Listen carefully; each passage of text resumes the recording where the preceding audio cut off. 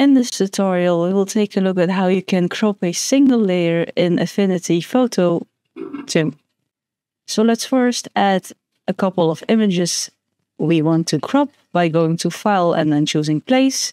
And then here you can select as many images as you want to add. When you click Open, you see that they are loaded up here at the left side, and they're also loaded up to your cursor.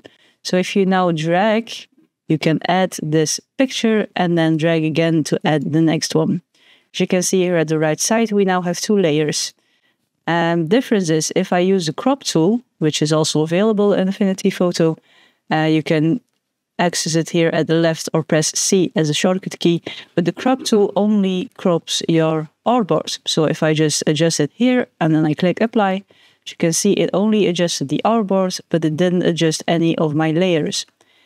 If you want to crop a single layer in Affinity, you will have to use a shape. So we can do that by going to the left here, and then here I'm going to choose a rectangle tool, and I'm going to make a rectangle like this. As you can see, there is a rectangle added as a new layer here.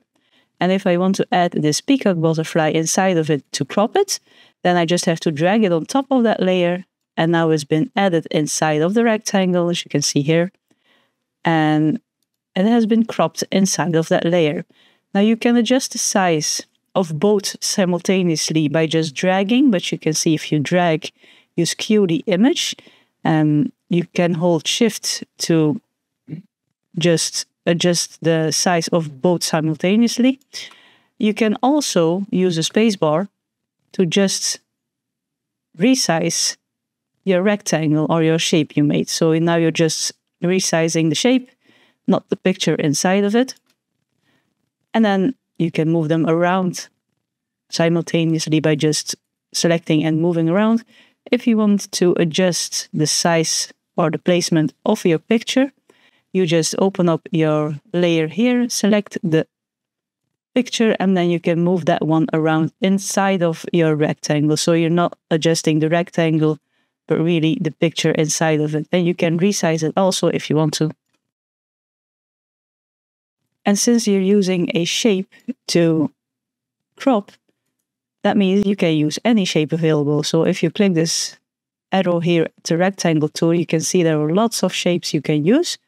For example, take the heart tool and we'll make a heart, which you can move around before releasing by holding the spacebar key.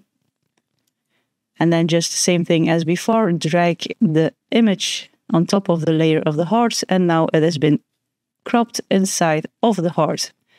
And then using your move tool, you can move it around, you can adjust the size simultaneously without skewing the image by holding Shift, and adjust the size of only your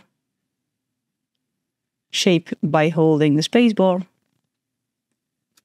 and then adjust the placement or size of the picture by selecting it inside of the layer here, and then moving it around or adjusting the shape if needed, the size if needed. So that's how you can crop a single layer inside of Affinity Photo, not by using the crop tool, but by using shapes to crop the images inside of. Let me know in the comments below if you liked this video. Be sure to press the thumbs up button if you did. Press the subscribe button if you want to see more of my videos. I have new tutorials going live every week. And for now, thank you for watching my video. Stay creative, and I hope to see you in the next one.